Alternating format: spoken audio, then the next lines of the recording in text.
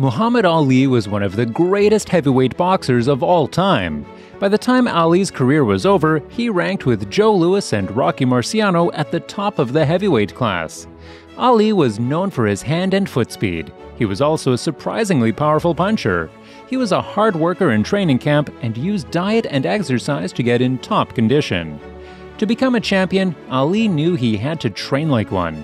As soon as he was introduced to boxing as a teenager, Ali knew he wanted to become the greatest boxer ever, and for that, he was willing to put the work in and become the best. Angelo Dundee, who was Muhammad Ali's trainer, said when Ali couldn't get a ride to the gym, he would run to the gym, and when he had finished, he would run all the way back home as well. His house to the gym was 7 miles, and he would do this regularly. When interviewed on what he usually does, he said that he wakes up at 5:30 a.m. and did some light stretching, followed by a 6-mile run, which he would usually be done in 40 minutes. That's just over 6 minutes a mile, something even Mo Farah would be proud of. He usually ran in heavy army-style boots, which makes it even more impressive. When it came to training, Ali adapted an old-school style of boxing training. He didn't really lift weights and relied on calisthenics training, like push-ups, sit-ups, and pull-ups. At times, he would do old-school Rocky IV style training, like chop wood, hit sledgehammers on tires, and run. His speed for a heavyweight was blistering fast, and he would be able to evade oncoming punches with ease. Ali was known for his footwork as well as coining the Ali Shuffle, something that helped him confuse his opposition. He never had a set routine, and at different parts of his boxing career, he had different routines, but his routine that he usually did was like the below. Warm-up, side to sides, torso swivels, jumping around on toes to limber up, 15 minutes in total. When preparing for any kind of exercise, whether it's a cardio workout, strength training, or a team sport, it's important to take a few minutes to ease your muscles into exercise mode. Doing so can help you reap many fitness rewards. Shadowboxing, 5 by 3-minute rounds working on footwork and speed punching, 30 seconds break. Most boxing trainers prefer that their fighters do their shadowboxing before engaging in any other daily exercise routines. The main purpose of this exercise, apart from getting the muscles ready for another activity, is usually to maintain a fighter's rhythm and show the fighter how they would look at that stage of training against a certain opponent. This could be important as fighters envision themselves facing their immediate future opponents. It usually gives fighters an idea of what is and what is not to be fixed. Heavy bag, 6 by 3-minute rounds working on combinations and stamina, 30 seconds break. Ali was known for the quickness of his hands in the ring and, in particular, he had one of the best left jabs in heavyweight boxing history. He would put his quick hands on display throughout his training sessions when he hit the speed bag.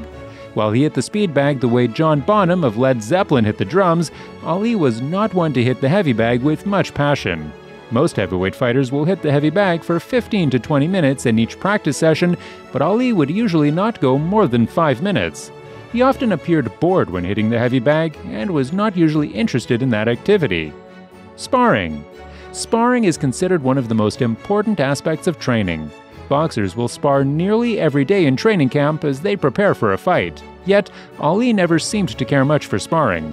He would get in the ring and box with his sparring partners, but he was not known for his effort. According to Ali's legendary trainer, Angelo Dundee, Ali would flash his skills for 10 to 15 seconds when sparring, but the rest of the time, he did not appear interested. Floor exercises, 15 minutes, 300 in total. Bicycle crunches, sit-ups with medicine ball, leg raises. To ensure that you follow a fully balanced exercise program, it is important to include floorwork exercises as part of your all-round conditioning and train a number of key core muscle groups. Floorwork exercises are essential for maintaining good posture, keeping you upright, holding you in, and making your entire body stronger. Speedball, 9 minutes, 1 minute break. Coordination is one of the primary skills that boxers need to elevate their performance. Hand-eye synchronization is essential for landing hits where they are needed and for being able to react quickly when dealing with an onslaught of blows. It is also important when boxers are fighting that they are not overreaching or pulling their bodies into unsafe positions so as not to leave themselves vulnerable to their opponent. Skipping, 20 minutes. Ali always moved around while skipping, never staying in the same spot. Skipping is a frequent tool used by boxers to improve quickness and bring out natural athletic talent. Ali was among the best ever when it came to jumping rope, particularly among heavyweights. He knew how important an edge his quickness gave him over most opponents, and he would jump rope for 8 to 10 minutes every training session and work up a significant sweat for the rest of his gym activities. To be the best, you have to train like the best. Muhammad Ali knew this, and that is why he trained so hard. He usually did trash talk to his opponents and would often insult the person he would be fighting. However, after all this trash talking, he would never underestimate his opposition. He would train just as hard as he could and would train as if he was a challenger, even though he was the champion. That is the mindset to have. Have the mindset of a champion, but have the hunger of a challenger. Ali inspired a whole generation of people to become better and become boxers.